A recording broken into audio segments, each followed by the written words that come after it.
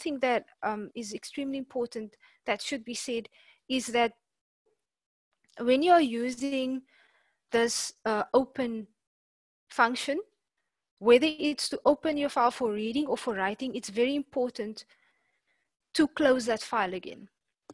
And I think Amarachi, was it Amarachi? I think that kind of made the statement about file needing to be closed. Yes, it was you.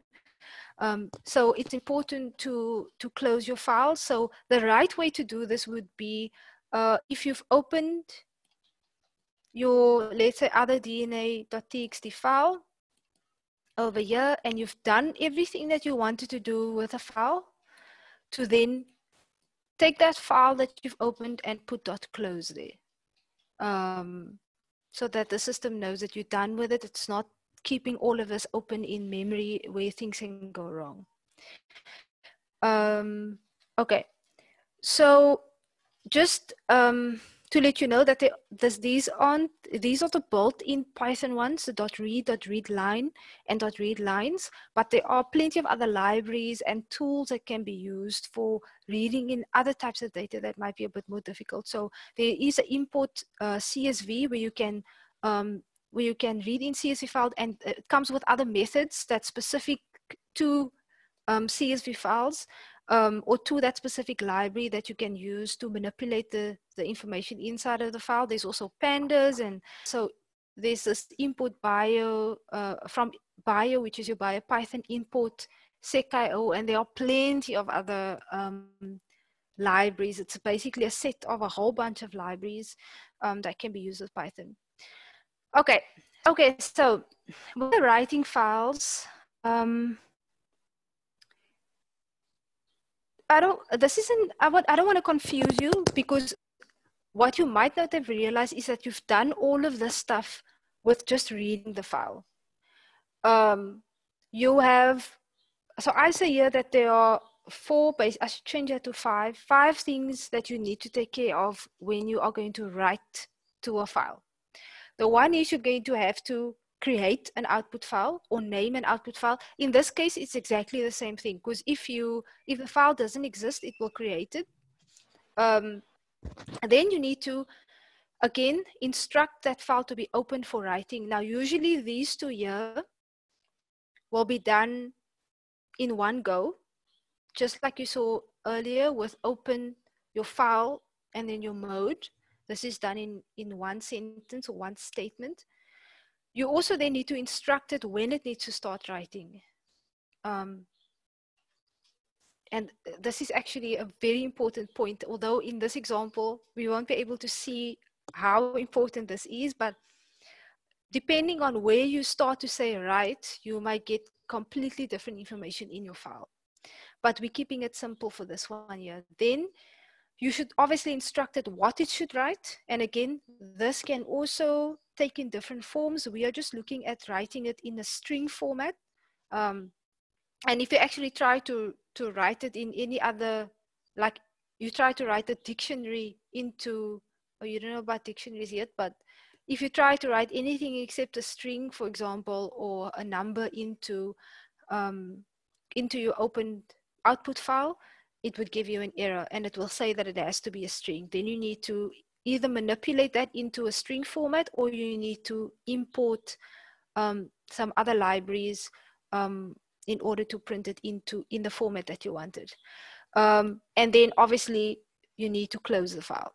Okay, so this I actually need to change to, let me just do it now before I, okay. So now we come to the two different ways to write. You can either use the W, which means that you're going to start to write from the top of the file, which means whatever was in that file will be overwritten. Or you can use the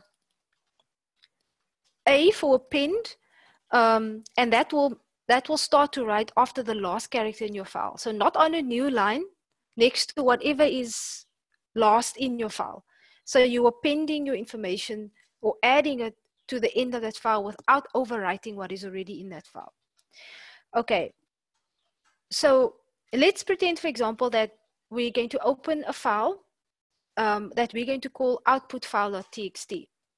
Now let me go to my desktop. Here's a file called outfile.txt. And we're going to write, this is the end of the file, into this output file. And we're going to use the append mode. So A. But we first want to see if there's already information in here. And it says, I exist. I'm the content in the output file. Okay, so let's close this. So now I'm doing, this is 3 lines, but I'm actually doing all 5 of the things that I've said here. So I've created an output file name. And if this didn't exist, it would have created it. I'm telling it, I'm writing into it, I'm telling it what to write, and I'm telling it when to write. When it, so over here, it doesn't seem like you really, like there's a difference when it comes to when it's writing. But yeah, so depending on how complicated your script is, you're going to either place the right at the top, or you're going to place it somewhere in the middle of that file, or right at the end, but it's going to print something completely different depending on where you open it, and where you tell it to write it.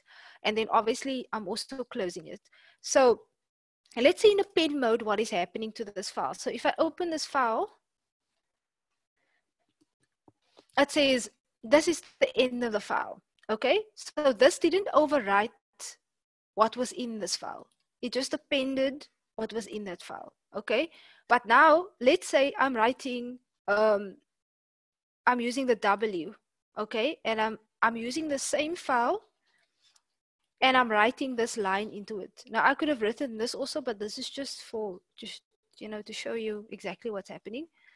And I'm running this. And I open this again, and you will see that everything that was in there was overwritten in the file. So you need to be careful and check whether or not you really want to use the append function, or whether you want to write the whether you want to use the W for overwriting everything that is in the file.